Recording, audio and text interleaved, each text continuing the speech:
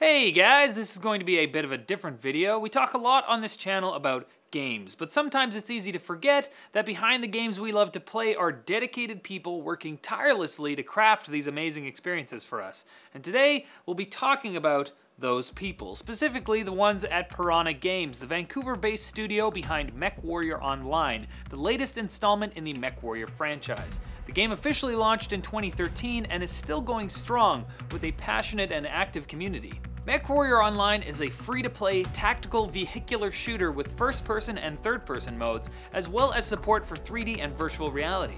In it, you take the controls of the ultimate war machine, known as a battle mech. They can tower over 20 meters tall and weigh as much as 100 tons. Teams of up to 12 pilots face each other in battle, but the most successful teams will be those that cooperate, coordinating the use of light, medium, heavy, and assault-class mechs to outthink and outfight their opponents. Pilots can choose from an ever-growing selection of battle mechs, customize that mech's firepower, speed, armor, heat dissipation, and even the paint job, then assess their loadout on the testing grounds before bringing it to the field. MechWarrior fans are unique, and I think that comes with how unique the game is itself. I mean, a lot of people might say, well, it's a giant robot game, so what do you think about this giant robot game or that giant robot game? And in truth, you know, MechWarrior fans hate the word giant robot game because that means that you're not in control. Players are in control of the mechs. And it's unlike anything else out there. There's no other game in the world that you can play that has the look and feel of a MechWarrior game. So we know that in developing it, and develop with confidence that we know that we have a very unique experience and there's nowhere else you can get this type of experience. So with that comes players that understand that and have a very unique set of wants and needs and desires and a very unique level of passion that you won't find anywhere else. Now, in case you're unfamiliar, MechWarrior is part of the BattleTech franchise, which has spawned tons of video games, tabletop RPGs, novels, and even an animated series. The BattleTech universe is one of constant war. In the future, humanity expanded into the stars and colonized an area of the galaxy surrounding Earth called the Inner Sphere. Major factions called Houses were formed and were united under the banner of the Star League, ushering in a golden age of prosperity. Soon, however, the Star League descended into war as each house sought power for itself. After decades of conflict, unwilling to be mere pawns in the hands of the successor state's warmongering rulers, the majority of the Star League Defense Force left the war-torn Inner Sphere for an unknown star system, only to return 300 years later reformed as the Clans. Their goal, take back Earth and rebuild the Star League utilizing superior technology, training, and tactics developed by their warrior tribe society. MechWarrior Online takes place within this time frame. So the experience of being a MechWarrior or a pilot in MechWarrior is a pretty surreal one.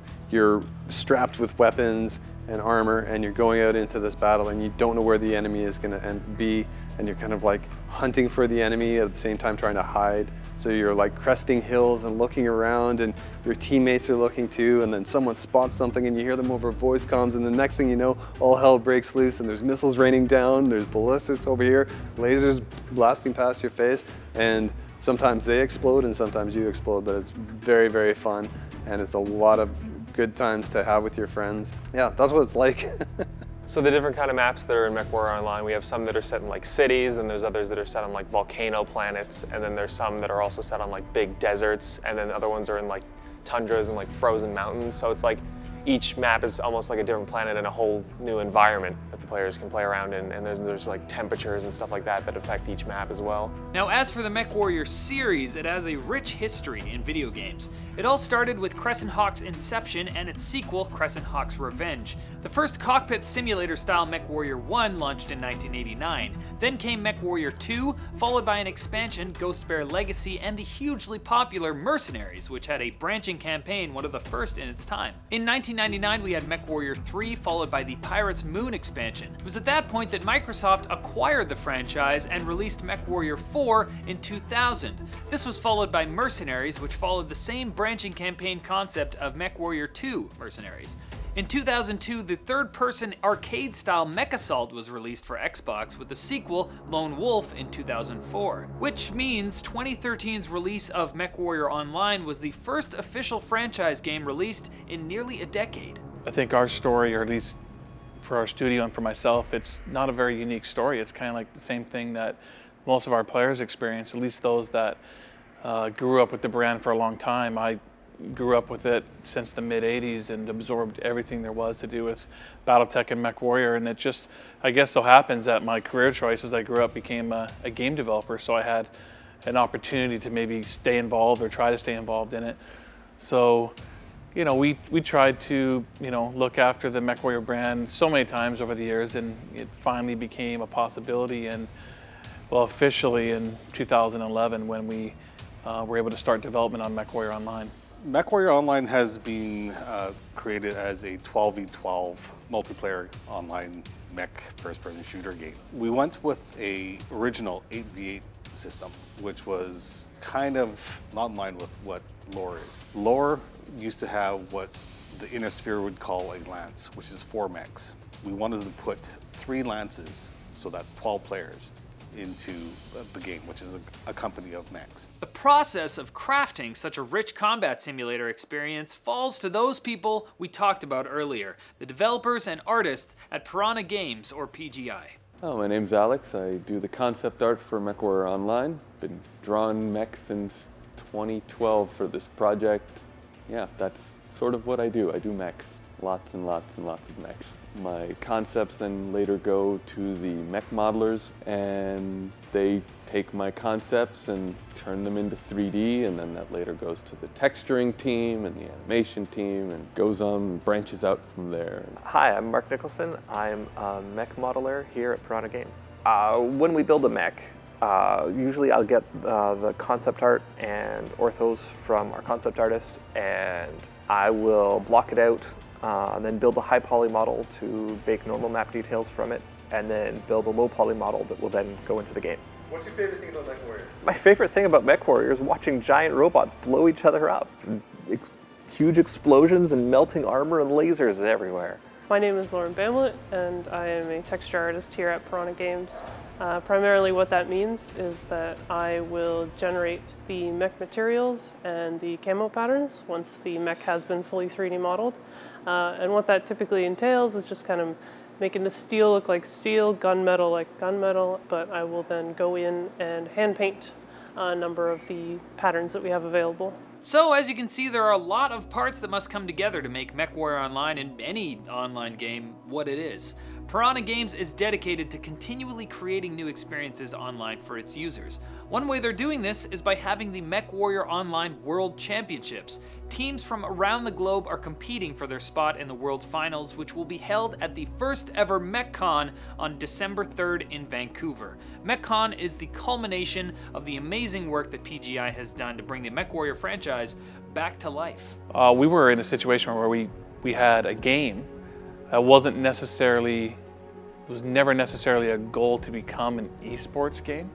We wanted to be a really good online game, online competitive game. But we also found that naturally through our community there was lots of tournaments being set up, player-run tournaments, and we had a game that spectated very well and really lent itself to online competition and esports. So we've been trying to find ways to give more and more attention to that growing industry and growing desire from our players to be involved in esports. And so we've had a few tournaments over the years, some things that are a little more, I guess you'd say, unofficial or more casual in nature. But this year we finally were able to launch the first, professional tournament, MechWarrior Online World Championships, have a large cash prize pool, and it's all going to culminate this December in the first ever MechCon here in Vancouver. So it's going to be a great time. We hope to have many hundreds, even up to 1,000 people at a large facility, and we're going to watch the World Championships play out and many other events. So it's going to be a great time. I hope everybody in Vancouver and all around the world can come and join us at MechCon. Now, as a celebration of their work and this video, PGI has added an exclusive mech package to the game for those of you who watched this. And yes, this video was so long I grew a beard during the course of it. The mech is a custom Centurion class with a unique NCIX-themed paint job that also comes with a 30% C-bill boost and an additional mech bay. Not too shabby. To claim this in-game content, all you gotta do is click the link in the description and it'll be available to redeem until January 1st. But in addition to that free mech, PGI is also giving away 2 free tickets to MechCon and 6 different special mech packs. So one person wins the 2 tickets and then 6 other people win the mech packs. There's also a link in the description for that, so make sure you click that to find out how to enter to win. We hope you enjoy your custom mech, and if you want to party with the good folks at PGI and us, because we're going to be there filming stuff, I think. Check out the MechWarrior World Championship Grand Finals, try out a build of the upcoming BattleTech game from Harebrained Schemes, and much more. There will also be a link in the description to buy tickets for MechCon. So, 1 link in the description to claim your free NCIX mech, 1 link to enter to win MechCon tickets, and or 1 of 6 mech packages, and 1 link with general info about MechCon. Make sense? 3 links. Okay. Alright, that's it. Thanks for watching, guys. This was a special video to produce, so let us know in the comments what you thought. I mean, maybe we want to make more content like this in the future, kind of documentary style. Who knows? Click here for more videos that we've done previously. Click here to follow us on Twitter, and don't forget to subscribe for more videos like this from NCIX.